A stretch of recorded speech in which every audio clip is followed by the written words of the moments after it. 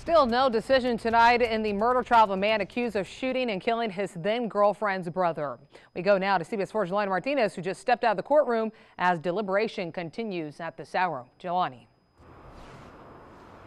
Nicole, the jury is in its 13th hour of deliberation to reach a verdict in this murder case. They began deliberating yesterday afternoon. 27-year-old Victor Leal Faro is accused of shooting and killing 21-year-old Ronaldo Reyes Jr. at an Edinburgh apartment in May 2016.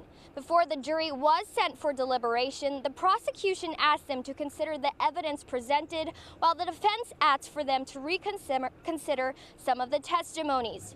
Yesterday, during deliberation, the jury asked for the court reporter to reread a portion of Nancy Lopez's testimony, who is Reyes' sister, but also claimed that she was in love with Alfaro. At this point, we are still awaiting some type of decision from the jury. We will keep you updated if an agreement should be reached. Live in Edinburgh with complete Valley coverage, Jelani Martinez, CBS 4 Valley at 6.